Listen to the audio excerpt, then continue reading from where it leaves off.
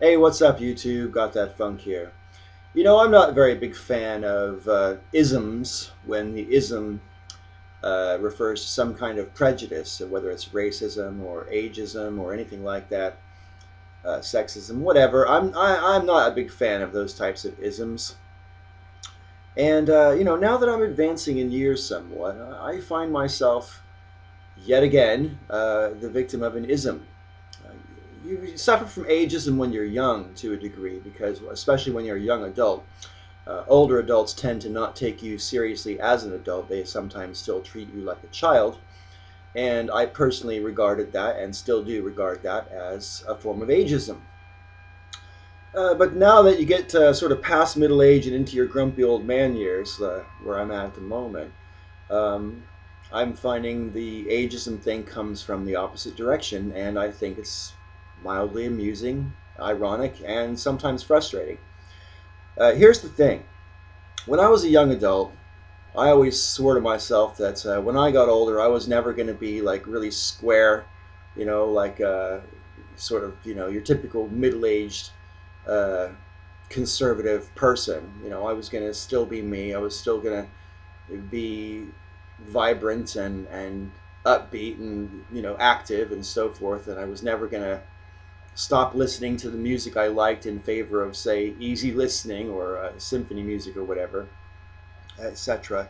I was going to dress however I wanted and so forth. And this is the thing, it kind of gets me because I get ageism from younger adults and from adults of a certain age regarding just the way I dress. I don't dress in any way outrageously, don't get me wrong, but I do tend to have a lot of very vibrant clothes. I mean, my wardrobe is pretty much evenly split between 50% black stuff and 50% colorful stuff. If it's not colorful, it tends to be black. I don't really do a lot of muted colors, one way or the other. And I think it's interesting when I get someone of a certain age who says to me, "Oh, whether it's about my tattoos or the way I dress or my piercings or whatever," and say, "Oh, why don't you try to act your age?" The thing is, I'm just being myself. So no matter how I act, I'm acting my age because I am the age I am, and I'm being myself. See what I mean?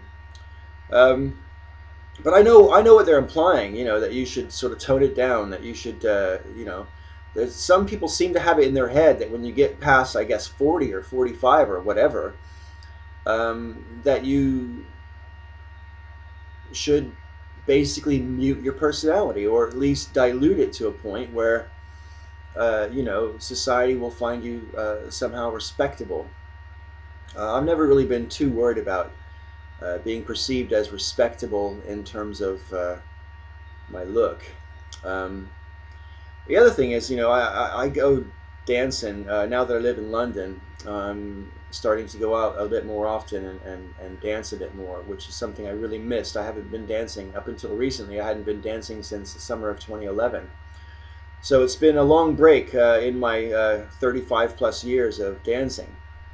And all my life, no matter whether I was a young adult or an older adult, people have laughed at the way I dance, and that's fine. I'm perfectly okay with it because I do dance like a monkey on fire.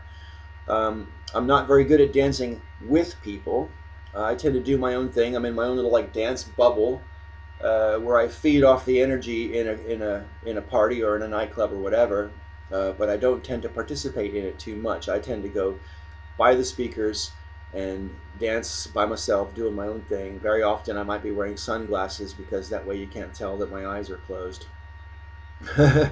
Anyway, but I do notice a lot of times you get younger adults sort of pointing, and sometimes they're pointing just because you're there at all, and they don't think that people over 40 should even be in a nightclub. And I know people over 40 who think that as well. Each to their own, serve yourself, whatever. I don't think it has anything to do. If you go in there to pull, that's different. But if you just go in there to dance, fuck it. Well, why should it matter how old you are? If you like to dance, you like to dance. Why should I stop enjoying dancing just because I'm over 50? I, I enjoy dancing. Why should I put it away? To make other people more comfortable? Fuck that. I was always sort of told when I was a kid that after you turn 18 and you grow up, you're an adult and you can do whatever you want to do. And I find it ironic that you can do whatever you want to do as a young adult, but then you start getting older, and apparently you're supposed to stop doing what you want to do and start doing what you're expected to do, which is kind of like being a kid again. Fuck that. So I choose to grow old disgracefully. You can fucking sue me, but that's the way it is.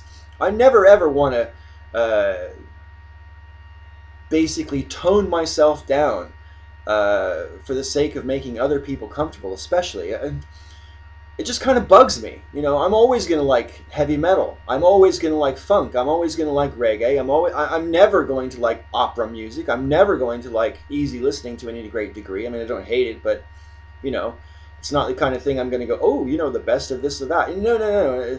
I like what I like. I like energetic music. I like to be active. I like to be colorful. I'm never going to stop.